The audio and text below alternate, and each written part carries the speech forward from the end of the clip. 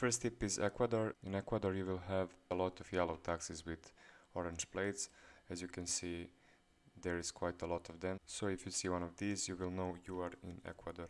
The next one is kind of similar, but you can't tell the difference. So this is Chile, and in Chile you will have the same taxi with orange plates, but they won't be fully yellow. You will be able to tell them apart.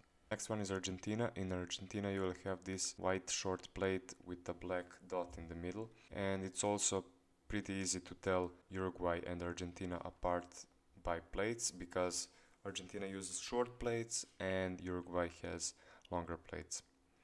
The next one is Peru. In Peru you will have this black and white sign. You'll see it a lot, and it will be on this thick square bar.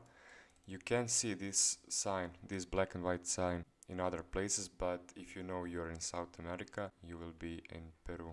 The next one is Brazil. In Brazil you will find these signs that are painted black on the back. So you see, this is how they look from the front, and from the back they will be painted black mostly. So here we are in Colombia. In Colombia you will have this famous cross on the back of the sign, as you can see over there as well. Every sign will have some kind of cross, and also Colombia uses this short yellow plate, so it's pretty recognizable. So here we have Uruguay.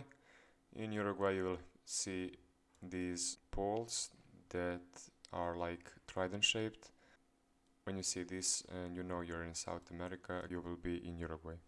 And the last tip is for Bolivia. In Bolivia you will see a lot of this red brick. Everything is basically in red brick. You will find a lot of women dressed in their traditional clothes, like these long dresses, and they will often wear some kind of hat. Okay guys, that's it. If you find this video helpful, don't forget to like and subscribe, and see you next time.